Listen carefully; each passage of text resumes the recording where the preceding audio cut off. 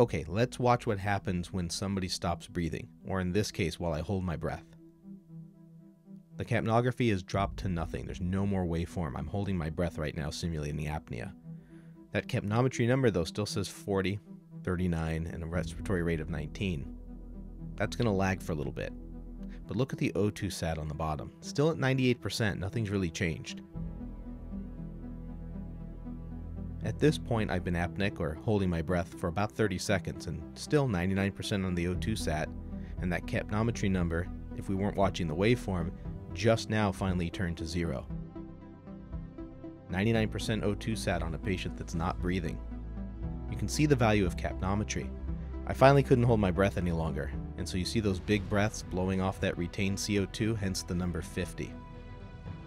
This is why capnography is such an important addition to your patient monitoring. It gives you instant feedback about patient's ventilatory status that O2 saturation just can't provide, allowing you to intervene earlier before serious and irreversible problems develop.